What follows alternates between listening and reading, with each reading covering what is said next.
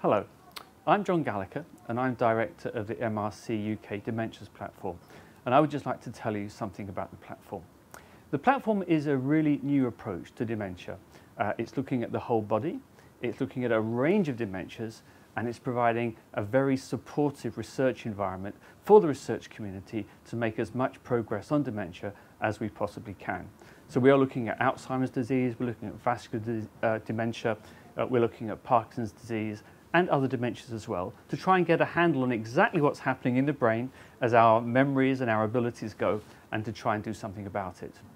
Our aims are to try and work out ways of detecting dementia early, the idea being that the earlier we can detect it, the more we can do about it. And to do that, we need to identify new biomarkers which identify the beginnings of change, and biomarkers which identify change throughout the course of the disease. And by identifying the biomarkers, that gives us a handle on the mechanisms, and by understanding the mechanisms, we can develop new treatments.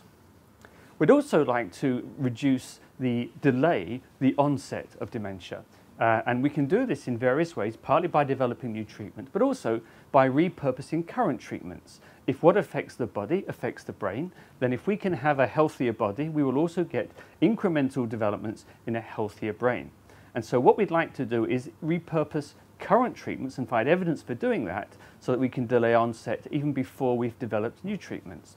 The value of delaying onset is quite substantial, really. If we can delay the onset of dementia on average by about 5 years, we can halve the number of people who die with dementia. And I think that's a result and a goal well worth going for. Now, our methods for doing this are to bring the UK cohorts together. Now, the UK is very rich in cohorts. And the thing about a cohort study is that you have people you've been following over a long period of time, so you already have information on how various things have been changing, not just their brain changing, but also on their lifestyle changes and other factors which will affect the risk and the course of dementia. So these people are very well characterized, and these cohorts give us 2 million people that we can continue to follow for a long period of time. Now, these cohorts also give us the chance to study dementia from different points of view.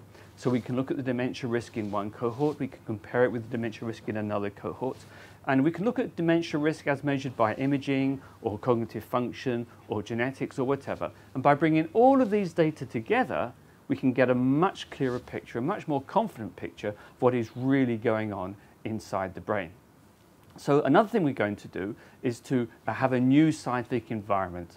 And what we want to do is to promote data sharing, the sharing of methods, if you like, have the very highest methods throughout all the science done as part of the platform, promote knowledge sharing so that we can accelerate the delivery of new knowledge and hopefully the development of new treatments for dementia in a very short period of time. Part of our supportive research environment is to provide a single one-stop shop type portal for researchers.